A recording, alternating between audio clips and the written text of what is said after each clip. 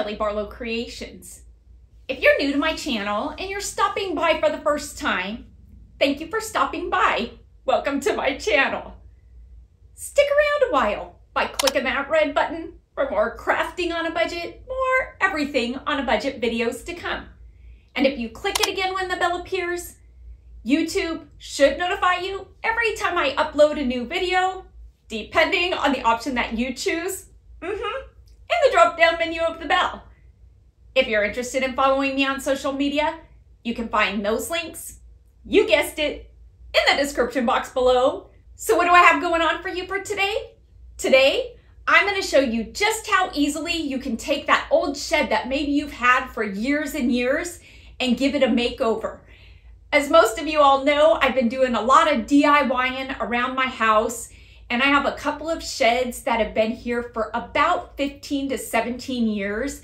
And so they've seen their day, they've been worn out, they are dirty, they're old, and well, I feel like I need to give them a makeover. And that's just one of many things that I've been doing around the house, just trying to make this house my own. Allie, Kayla, and I now taking it from the family home to our home on our new journey in this new chapter of our lives that we're on. The shed that I'm making over today is a shed that I am using for all of my yard tools.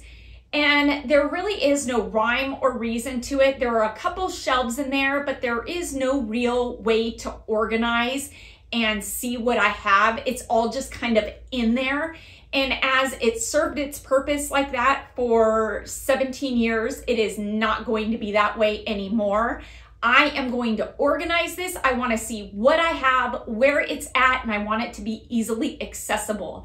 And I want to make this shed something that isn't such an eyesore when I go out to my side yard. And so you'll see what I mean by that in just a little bit. But for now, I'm gonna quit my gabbing. Let's jump into it and let me show you how easily you can make over your shed that you've had for years and years and make it look new again.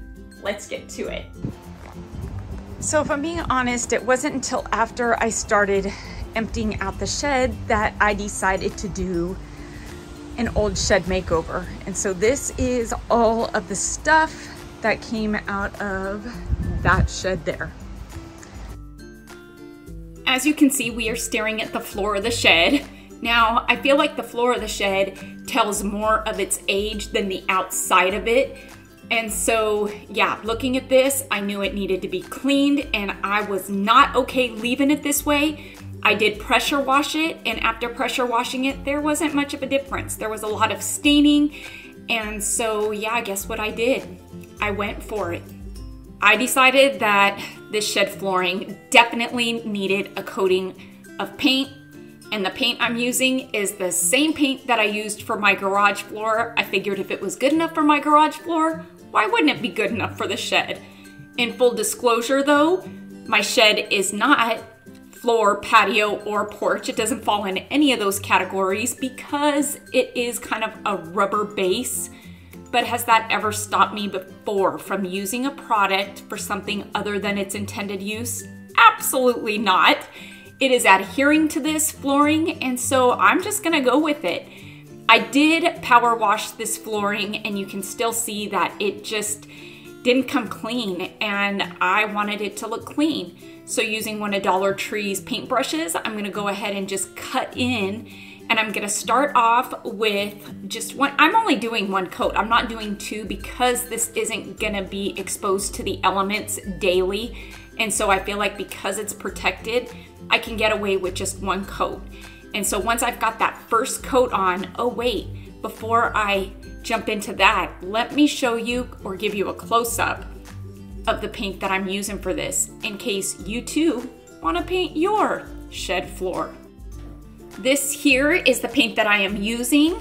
Like I said, it's Valspar porch, floor, patio, intended use for wood and concrete. Oh, we're not using either of those. I'm using a dark gray. This comes stock at Lowe's in dark gray and light gray. You can also get it in any color you'd like. I like this because it is a latex satin finish, and so it gives you a nice, clean, smooth looking finish without any of those brush strokes or roll-on strokes, I guess. Once I've put my coat on, my first coat, second coat, whatever it is, I am gonna go in with some of Rust-Oleum's paint chips. These paint chips come in, I wanna say, several different colors. I like the Glacier Gray. It's got the black, grays, and whites in it. And so yeah, I'm gonna go ahead and sprinkle this over the top of my gray paint while it's wet, in turn, yes, adhering those paint chips to the floor. It's a pretty easy process, and this is the same process that I used when doing my garage floor, and it turned out amazing. So I will tell you though, the benefit of using this paint versus, I would say, an epoxy flooring is that it, one, cost a fraction of the cost. You're gonna pay $30 a can for this, and it took me 3 cans to do my garage, when epoxy cost about $100 a kit, and it would have taken me 3 kits to do my garage, so that would have cost me $300. But by using this paint, it only cost me $90 plus the cost of 2 bags of paint chips, so we are at $120, and this only takes a day to dry, to where epoxy, it can take anywhere from 3 days to a couple of weeks to cure. My neighbor did his garage this spring, and it took 3 weeks for his epoxy to cure. Now, it could be the climate and the elements, but there again, this paint, I love it. It works great for what I'm using it for, and so I highly recommend it. And like I said, I'm only doing 1 coat on my shed. If in a couple years I need to add another coat, I will, but it's not anything that's gonna see some high traffic, and the area that will see high traffic, I am going to add an outdoor throw carpet to. For those of you who haven't seen, here is a quick peek at my garage before and after. Now with the garage, I did do 2 to 3 coats of this paint before adding the paint chips, because it is a higher traffic area, to where again, with this shed, not so much traffic, but more of storage. Would you look at how clean that looks? Ah, so satisfying. Something about things being clean and being able to keep them clean is very satisfying, wouldn't you say? These are an item at Dollar Tree you're most definitely gonna wanna keep your eye open for. These garden tool hangers. Oh my word. Picked up a couple of them in a haul a few weeks ago that I did. Wasn't quite sure how I was gonna use them, but they looked like something handy that I might be able to use, that I'd put in my stash. It wasn't until I decided to organize my shed or make over my shed that I realized these would be perfect to hang those small hand gardening tools that I got from Dollar Tree. I've got a couple from Pioneer Woman. They would be perfect to hang up on that back wall of my shed. Now, when hanging these hangers up, I did it knowing or thinking that the screws were probably gonna go through the shed and they would show on the outside of the shed, but I wasn't super worried about it because that back wall of the shed goes up against my house, so nobody would see it. I went ahead, I put on, or I attached 4 to the back, then went out to look to see how bad the screws look and if they were really sticking out a lot, when I realized that they weren't sticking out at all because there was 2 panes of plastic on the shed walls, which was a win-win because now the screws weren't showing. And so I was really worried, thinking that I wouldn't be able to utilize the sides of the inside of the shed to hang up more of my tools, because I didn't want, obviously, the screws hanging out or sticking out from the outside of the shed.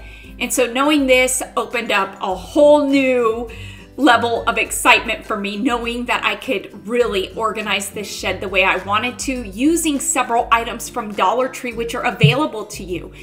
Now that they're $1.25, I understand that some people may be opposed to it, but still, for some of these items, $1.25 is still a win-win. It's still cheaper than some of the items you would get at, say, Walmart for organizing your shed. I had only picked up 5 of these hangers, wishing I would have picked up a 6th one because there is room on the end there for one more. But would you look at how cool these hangers are to hang these hand garden tools from. Each of these hangers has a hook in the middle, and so that's always good too, because you can hang your gloves from it, or you can hang something like these shears from it. And so yeah, this is awesome because I can see what hand tools I need, grab the one. I'm not digging through a pile or a drawer or a bin. Such satisfaction in that. I love that. I can see them all. I think I need more of those hooks.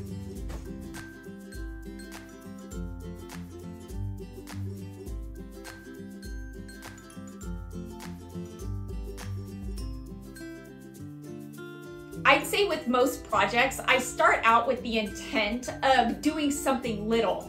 And so like with this, it really was just wanting to organize the tools. And it started out as, hey, I'm just gonna use these Dollar Tree hangers to organize these tools. And once I got in there and I looked down at the floor, I thought, oh my word, no, that has to change. We need to clean that up.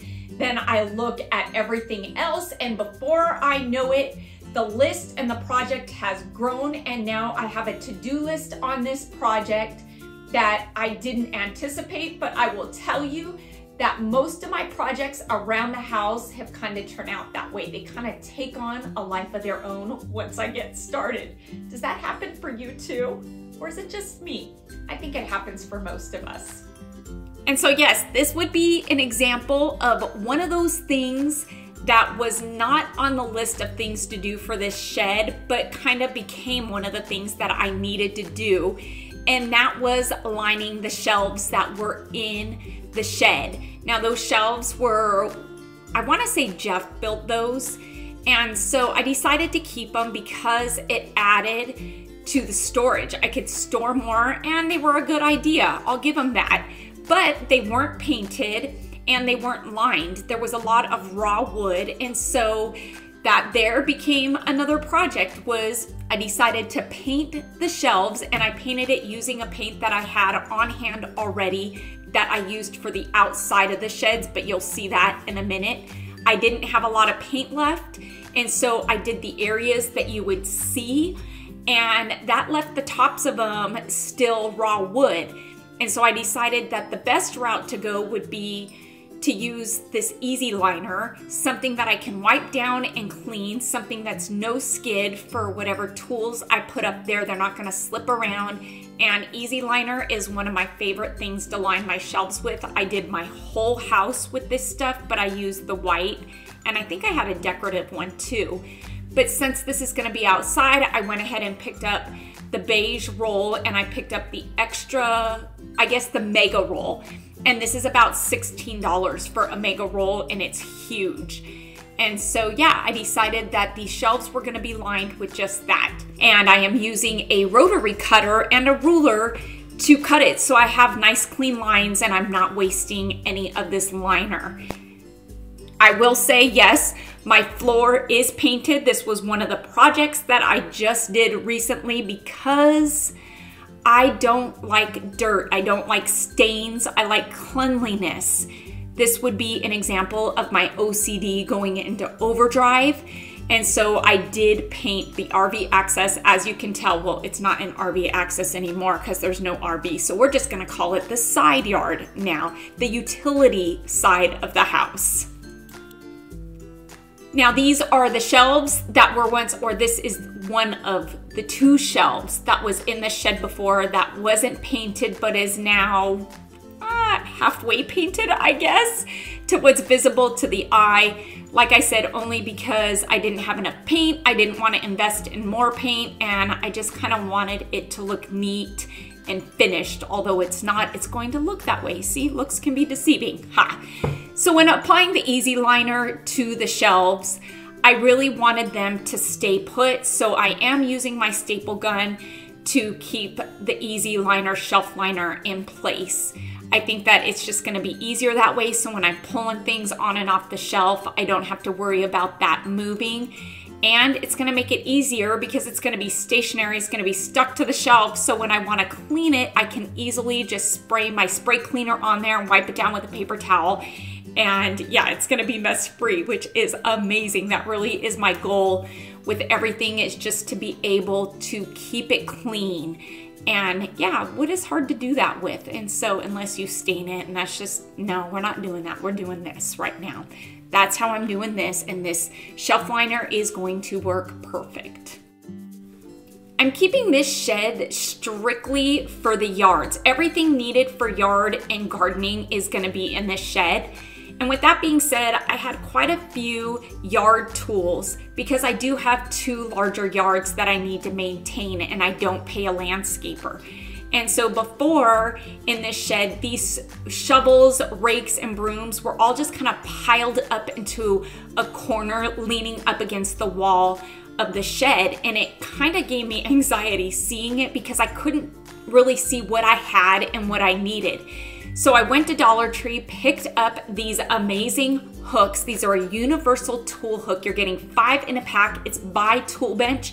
These come with the screws as well. These are great, and I never really knew how great they were until I started organizing my garage. And I'll just tell you now, I was hanging everything from these hooks because they are glorious. Everything from our snowboarding bags that hold our gear. Kayla, Allie, and I each had a bag. Didn't want those stored in the house. Our snowboarding helmets, and Allie's got a scootering helmet for around the neighborhood. Worked perfectly for these. The best part, my roof racks for my snowboards. Oh my word, such a quick, easy solution to how I was gonna store these this year. And of course, you gotta organize the stool and the dog bag and all that fun stuff, and it worked perfect for those too. So I knew that these tool hooks were just what I needed for the inside of my shed to hang my shovels, my rakes, and my brooms from, and they worked perfectly for just that. This was my favorite part of doing this shed, was organizing these tools, because it kind of felt like putting a puzzle together, just making sure all those pieces fit just right, utilizing as much of the shed wall space as I could. And so I was very mindful of the amount of weight that I was putting on the walls of the shed. I was careful not to put too much and kind of distribute the weight between the 2 walls that I had. And so yeah, it worked out perfectly, and these hooks were perfect for all of these gardening tools. Yeah. Okay, on the door, I used the self-adhesive hangers, and this is the new pooper scooper for Winnie. And this is how everything is hung. Sorry about the wind, everybody. But yes, I used all of these hooks from Dollar Tree, and just by placing the shovels or the rakes where I wanted them, I knew where I would need to put the hook based on where it was going to hang off of each given item. So it wasn't like I could put the hooks all in the same place, if that makes any sense. And so yeah, that is my wall of yard tools, and we've got the hangers there from Dollar Tree. Oh my goodness, this is so satisfying for me. And my power tools here. This is my new pole saw. I've got a couple trees that I need to shape, so yeah, I'm gonna do that here pretty quick. And honestly, all the tools that I get are either Hyper Tough at Walmart, because I wanted everything to be cordless. I didn't want electric or gas. I like having the batteries, and then once you buy 1 or 2 of the cordless tools, you might as well, you're in it, so you might as well just stick with it, so all the batteries are interchangeable and you don't have different batteries for each power tool. Although I did go with the Portland for the chainsaw because this was $60 cheaper at Harbor Freight than the Hyper Tough chainsaw. And so, but this is not cordless. This is electric. So that's okay. And so yeah, I've got my bug spray, I've got my sealant, my miter saw, some extra water bottles. I hung up everything over here just like so, except for this broom. I use this a lot, so I just leaned it up against there. You can tell that's one of my favorites. And so yes, and then here I've got more of the adhesive hangers, and these are just regular poles with nothing on them from Dollar Tree because these are great for attaching to rollers when you're painting. And so I like to keep a couple on hand just in case I need them. And so yeah, and that is it.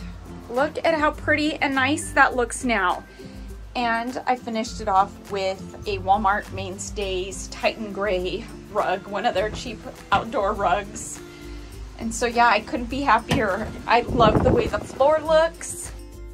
And so I will say it is clean, it is neat, it is organized, and it is perfect for me. It's gonna do everything that I wanted it to do and then some. When I started this project out, I didn't expect it to look this great inside, but now that the inside is done, I feel like I need to address the outside. Some may say, what's wrong with this shed? It looks fine. It does look fine, but when you have 2 or 3 sheds and they're all different colors, you've got a hodgepodge of sheds going on, something needs to be done because it does. It makes my OCD go into overdrive seeing all the different colors. So I decided that I was going to paint all of my sheds with that can of paint that I found in my garage. It was an exterior paint, not sure what it was for, but it was this beige tone. My guess is that it was probably made, oh my goodness, that's a Biza, everybody. I just want you to know. That's my son's dog. He's a Labradoodle too. And there goes Winnie. She's like, hey, don't pet him and not me. Yes, they are just the cutest stinking things. People say I have big dogs. I don't feel like they're big. They are just big muffins to me. They're just my favorite things to snuggle and cuddle with. Anyway, okay, doggies, I gotta get back to work. Oh, look at his face. It's so hard to concentrate when they're in the picture because they are so cute. They have the best personalities. He has such a gentle nature. Oh, what a good boy. Okay, so anyway, so my guess is that this paint was maybe mixed with trying to match our house. The stucco of our house, you can see right there, it does not match it at all. So I don't really know what this went to because there is nothing this color in my house, but I have a full gallon of it. And so I didn't want to throw it away. And since I had a full gallon, I knew that I could paint 3 sheds with it and make all 3 of my sheds match. But in doing that, I knew that 1 can wasn't gonna be enough for all 3. And since I had a can of this and a can of dark brown paint, I decided to do the sheds 2 tones. That I would do the walls of the sheds, this tan, and then go in with the dark brown and do the doors and the roof in the brown. And really this shed, if I'm being honest, I hand brushed this on. And I know somebody's gonna say I'm a nerd. It took me 8 minutes per panel. There were 3 panels on this side. It literally took me a half an hour to paint one side of this. I didn't paint the other side except for probably 1/8 of the way down because my wall is covering it. And so yeah, it really didn't take me all but an hour, I wanna say, to paint this whole shed with the 2 tones that I used. So it was worth the effort and the time of doing it because the outcome, oh my word, let me just show you. And here is the before and after. I am loving the color change. Now, like I said before, I know that this shed was not bad color-wise, but when you've got a couple of sheds that are right next to each other and they're both different colors up against the house with a fence that's brown, it's too much for my OCD to handle. And so I went ahead and painted them both This larger shed was a mixture of a gray and a blue that had been oxidized and discolored, I guess, because it had been there for 17 years. But I am so happy now because although they are two different sheds, the colors match and it looks amazing. They look clean and new, and I couldn't be happier. This shed makeover, if I calculate in cost of paint, cost me under $50 to do. Being organized and decluttering feels great.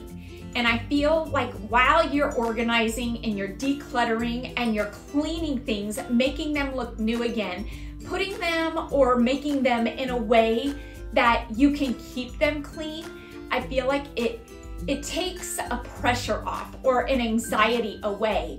And I am somebody who is and gets very anxious when things aren't just so. It's how I've always been. I am a perfectionist and I like things to be clean. I like things to be organized. I like things to have a place.